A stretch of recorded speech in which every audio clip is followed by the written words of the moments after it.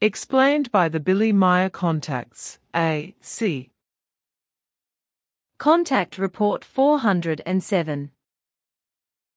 Today, Silvano drew my attention to the fact that on Swiss television SRG1 at 20 HRs to 21 HRs, a program was being broadcast which was about clairvoyance. I watched this program, of course. It was about a woman in her 30s named AC, who is supposed to be clairvoyant and to see dead humans, aliens, the aura of humans, etc. She is also in the habit of giving advice and treatment to other humans, and she also works in a hospital under the patronage of a doctor. But as I see it, the woman suffers from a meditative form of schizophrenia, as you once described this disease to me. I cannot remember the correct name you gave to this form of schizophrenia. I can give you the name. That is no problem, as well as what is behind the whole thing you watched on TV. Since I, as a medical doctor and psychiatrist, also deal with the things you mentioned, and since I try to get hold of everything that arises in this field on Earth, I have not been unaware of Mrs. AC and her actions for years.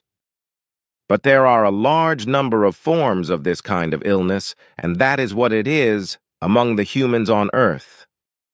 And I have to say that your observation and judgment is correct with regard to the fact that the woman suffers from a very rare form of a persistently acute form of schizophrenia, which is unconsciously meditative delusional due to childhood-related desire circumstances. It is an acute and persistent paranoid hallucinatory schizophrenia, which, due to an unconscious and likewise acute, permanent, and thus persistent alpha-wave meditative state, causes delusional or paranoid and hallucinatory modes of experience and forms of experience, whereby only a very slight or no impairment of the formal world of thought appears, and the formation of feelings, the emotional world, and the emotional responsiveness are fully preserved. This is a permanent condition which is extremely difficult to diagnose and therefore difficult to recognize even by our specialists, psychiatrists, and trained psychologists.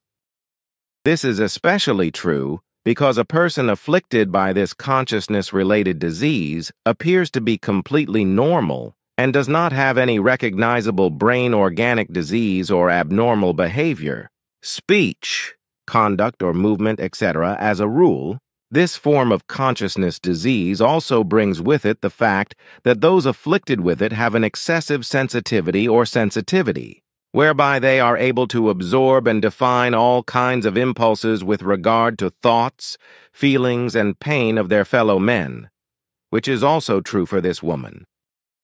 On Earth, the psychological and psychiatric specialists are still completely ignorant of this clinical picture, which is why they classify people suffering from this kind of illness as completely normal, and even admit that they are clairvoyant and psychic, etc., which is not the case.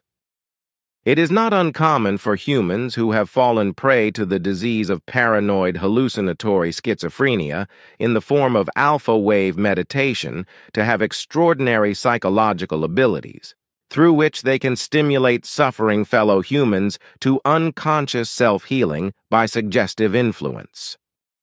Often fantastic as well as realistic images of the schizophrenia sufferers come into play, which they suggest to the sick and suffering people who then accept them, take them for granted and work with them, whereby self-suggestion generates self-healing. The process is similar to the one that is practiced and applied by the so-called spiritual healers. In the condition of the woman you mentioned, the origin of her illness can be traced back to her childhood, namely to the fact that she felt extremely alone in childhood and intensely wished to have company around her. In the course of time, this desire became a mania, from which the aforementioned form of paranoid hallucinatory schizophrenia soon developed into the alpha-wave meditative form, which already broke out in puberty. The disease developed in such a way that she perceived delusions in the form of apparent auras around people, as well as energy points and energy fields on and in their bodies. It also resulted in her visioning to see the supposedly deceased and communicating with them, as well as with imaginary other beings, which has been preserved until today.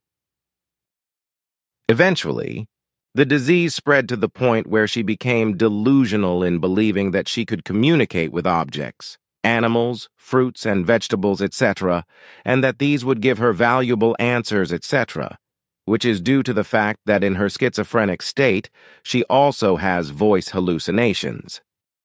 Her illness is therefore based on acoustic and optical hallucinations, in addition to other things. The whole thing has become more and more intense in her over the years, and has developed to such an extent up to the present day that there is practically no possibility of a cure.